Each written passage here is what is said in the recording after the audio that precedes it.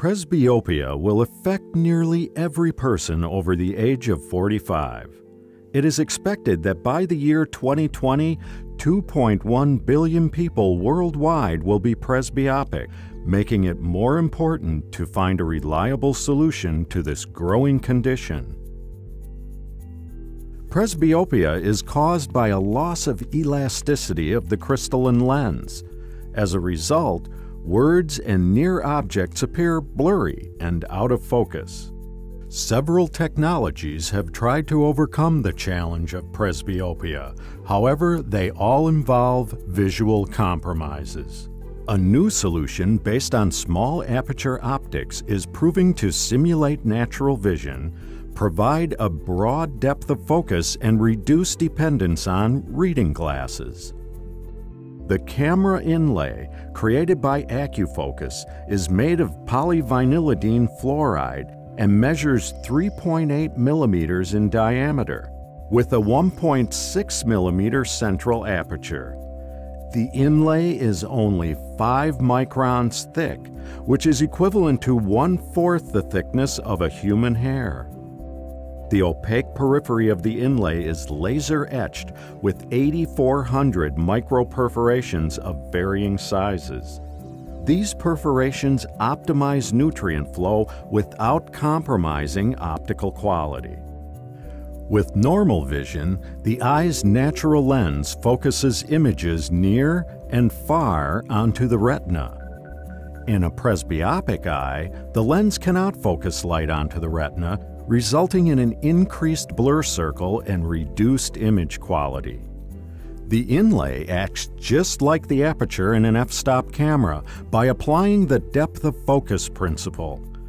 By only allowing central light rays through its fixed 1.6 millimeter aperture, objects that were once blurry come into focus. The patient's near and intermediate vision is restored while maintaining distance vision.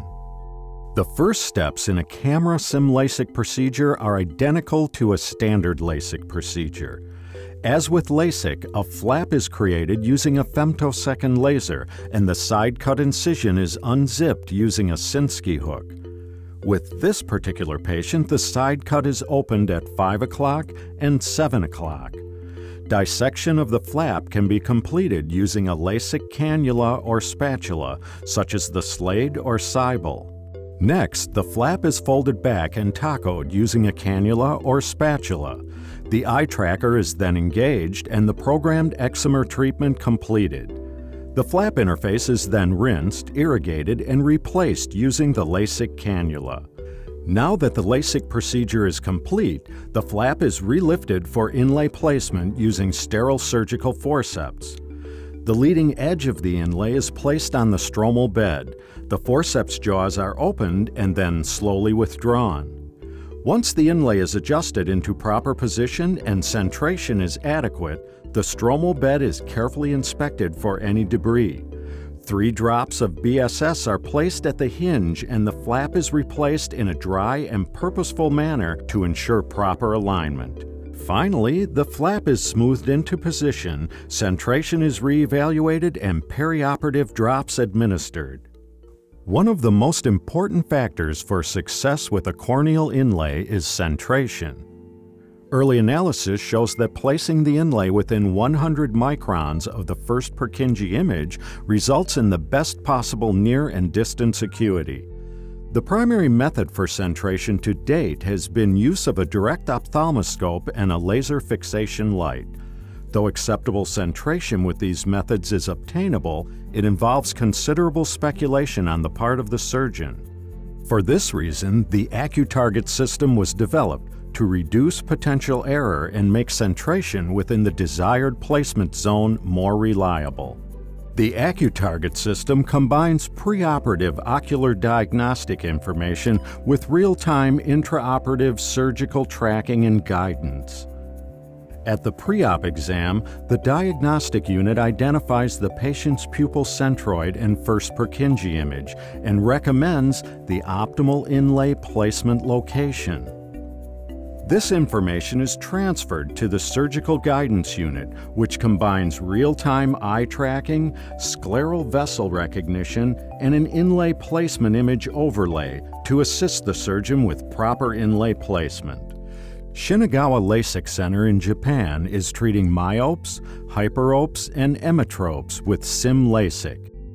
As of December 2010, over 1,500 patients have been treated. 627 of those are out to 3 months, and 80 are out to a year.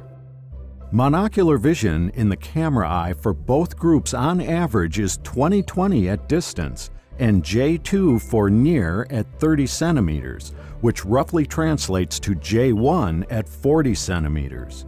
In a recent satisfaction survey, 93% of patients can perform everyday near tasks without reading glasses. As life expectancy and visual demands for the aging global population expand, the need for a predictable solution for presbyopia has become more pressing. Small aperture inlay technology can be a great solution for reviving near vision, maintaining distance, and reducing dependence on glasses for everyday activities.